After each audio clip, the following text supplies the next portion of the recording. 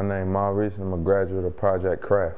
Project Craft is a construction carpentry trade school that helps youth out in the community. I used to get locked up for like distribution, CDS. I was a trouble kid and I just wanted to try something different. You made the day seem like it was gonna be so. It is like that, I can't complain. A light day. Yeah, I think it was the last time I got locked up when I just realized how stupid it was. When I was young, I used to think it was cool. No, I'm not even gonna lie to you. Like, yo, I was only 13, you know, you thought getting locked up would make you hard, especially the way the TV made it look. You'll think, well, you gotta be a hard boy, I get locked up. And when you go there, it's not even about being hard. The more it's like, yo, this is all I'm gonna do. I'm in the juvenile system with other little kids. Like, it's kids from 9 to my age, but then it's kids that's my age and older that act like they 9. So it's like, I'm like, yeah, this not gonna work for me too long. Like, maybe I just grew up in the jail or something like, and I just realized my mind just expanded one time. I don't know, I prayed, I guess that worked, I guess. But it was just a pain for real, like, and it wasn't even on no scary type stuff. It was more, I was just bored out of my mind. Like, I didn't want to do that in my life. Like, I wanted to do something different. So. Exactly, keep it out from the, there you go. So that if it, keep it out, so if it slips, you don't bring your knuckles across the blade.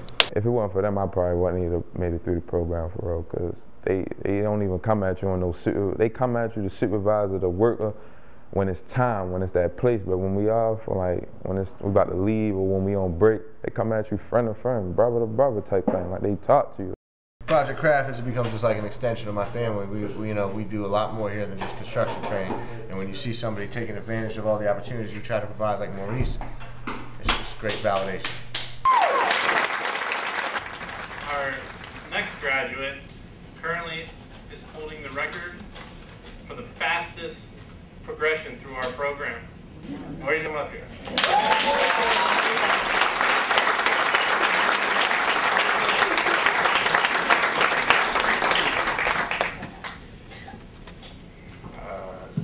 Thank you to everybody, especially my mother, right there in the back.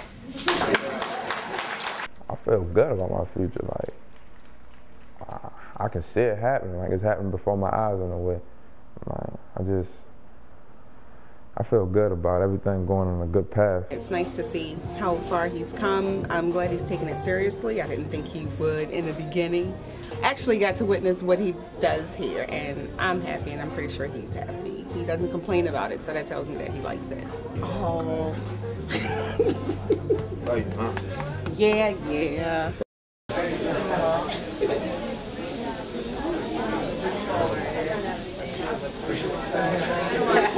The bag gonna always knock on your door. You just gotta know how to handle when it comes. It's basically keeping myself occupied, because I can say no, but when I get bored, it's like, what else is there to do when you get bored? I think that's why everybody goes, they don't have enough time to do things. They don't have enough things to do with their time. I still feel good about my future, better than I did last year.